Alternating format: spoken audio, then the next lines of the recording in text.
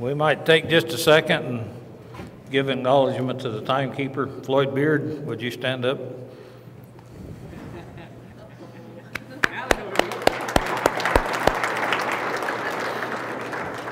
Okay, our next speaker will be Wes McKinley, Representative, Colorado House District 64. As a third-generation cowboy, Wes knows what it means to be from southeast Colorado. Wes is our current representative and is determined to protect every American's right to life, liberty, and property. Wes has been married to his wife Jan for 40 years and is a father of 4 and a foster parent to numerous children. He holds on to that Jefferson belief in local family farmer rancher and is committed to developing responsible policies that protect the interests of Colorado residents. After teaching high school math and science for many years, Wes believes in improving the quality of education while maintaining local authority and increasing teachers' abilities to teach. As a parent and husband, Wes understands the importance of accessible, affordable health coverage for all the residents. As a native to his district, Wes also understands the unique issues which face this area of Colorado. Please welcome Wes McKinley.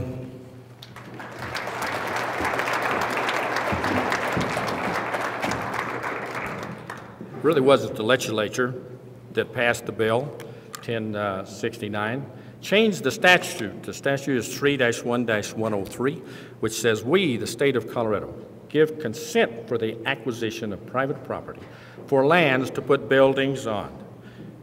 That's the law. That law was changed.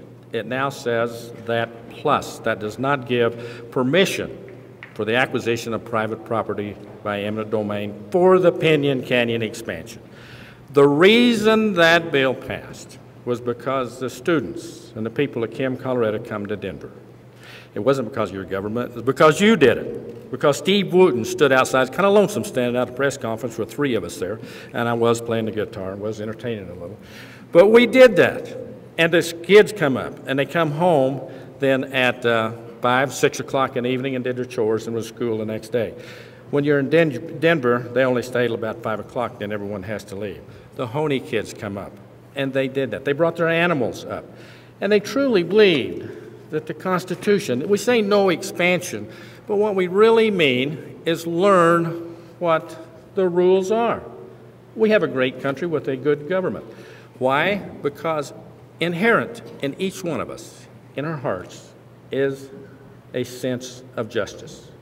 And what do you do with the sense of justice? You seek guidance, and that guidance is given by a system of laws. With a system of laws and a sense of justice, the system of laws, incidentally, is based on the 10 Commandments. It's that simple. The right to own property, inalienable rights, upholding those, and we as a people, for, of, and by the people. That's the only time it works. Whenever we come up, we can say we're going to do this, and I've done the same thing, but when it comes down to it, when the people say the people's government, a republic, a representative republic, is not a spectator form of government. It takes time, it takes dedication, and it takes a little bit of expense because it's really not cheap driving to Denver. And if you're like me, you really don't like driving in Denver. So with you, the people, standing up and doing your duty for a government.